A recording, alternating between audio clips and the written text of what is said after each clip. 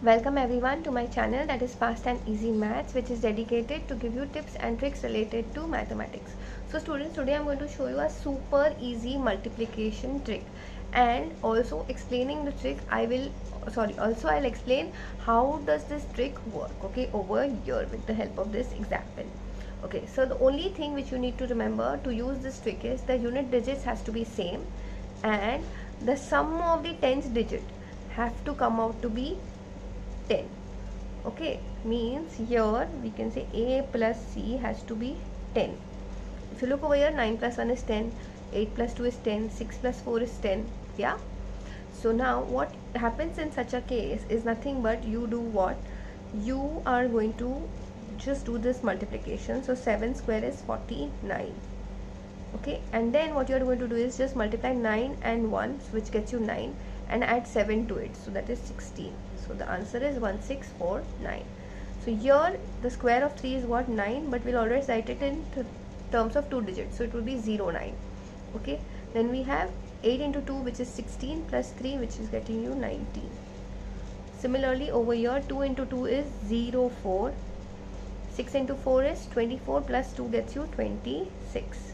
Right students, if you like the way I'm explaining, then please go ahead and hit the like button, because that gives me tremendous amount of encouragement to make these videos. Okay, also don't forget, at the end of this video I'm going to explain a DIY, or rather I'm going to put up a DIY whose answers you all can mention in the comment section.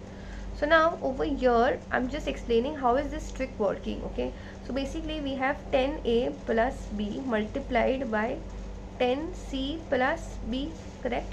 So let's open this bracket. We have 100 AC plus 10 AB plus 10 BC plus B square, right? So here we have at the hundreds digit we are multiplying A and C plus 10, and I can take B common. So I have A plus C, right? Now we know that A plus C is nothing but 10. So we are writing this as nothing but 100 AC plus 10 B into 10 plus B square.